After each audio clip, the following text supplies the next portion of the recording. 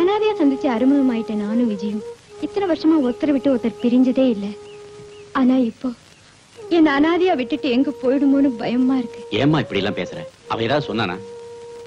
இல்ல, அது என்னன்னு என்னால சொல்லவும் முடியல, சொல்லாம மனசுல வச்சுக்கவும் முடியல. இப்ப அவன் எங்க இருக்கான்?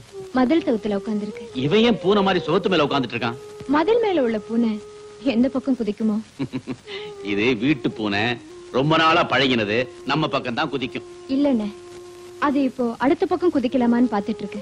ரேகா, வீணா ஏன் மனசு போட்டு குழப்பிக்கிற? விஜய்க்கும் உனக்கும் கல்யாணம் செஞ்சு வைக்க வேண்டியது என் பொறுப்பு. போ. ஏன் நிக்கிற? அந்த சுகத்து பக்கத்துல போய் நில்லு. அந்த விஜய் பூனை உன் பக்கம் தான் குதிக்கும். கப்புன்னு பிடிச்சுக்கோ, இல்ல கீழே விழுந்து அடிபட்டு மியாவ் மியாவ் கத்தும். போ.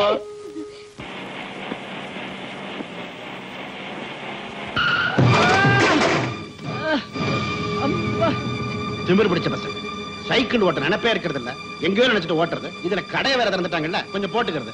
ஐயா, இது வாடகை சைக்கிள் ஐயா. சைக்கிள்காரன் பணம் காட்ட என்னையா பண்றது? கூட உன் பொண்டாட்டி தாலி இருக்குதுல்ல, வச்சாதான் கிடைக்கும்ல. ராஸ்கல், ராங் சைடுல நீயே வந்து அடிச்சிட்டு என்னையா கேள்வி கேட்கிறேன்? இந்த பணக்காரங்களை இப்படித்தான் போல் இருக்கு. அடிச்சா ராஸ்கல் பல்லுகள்லாம் உழுந்து போயிடும். ஏன் சார், நீங்க கொஞ்சம் மெதுவா வந்திருக்கலாம்ல? ஆமா, 75,000 ரூபாய் போட்டு காரை வாங்கிட்டு இந்த பிச்சைக்கார பசங்க ரோட்ல வருவாங்க, நாங்க மெதுவா போகணும். நீங்க பேசல சார், உங்க பணம் பேசுது. இது கூட நீ பேசுறடா, நீ போட்டிருக்கே சிகப்பு சட்டை அது பேசுது. கூட்டம் கூடி போச்சு, இனிமே யாரு மேல தப்புன்னு பேசி பிரயோஜனம் இல்ல. சைக்கிள் ரொம்பவும் டேமேஜ் ஆயிடுச்சு.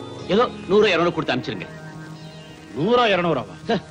என் ஜாதகத்துல இந்த மாதிரி ஆக்சிடென்ட்க்கு ஒரு பைசா கொடுத்தது இல்ல. என்ன சார் இது?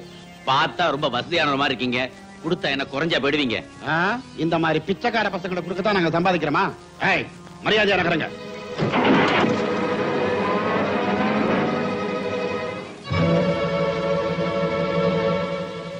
பிச்சைக்கார பயலுகளா?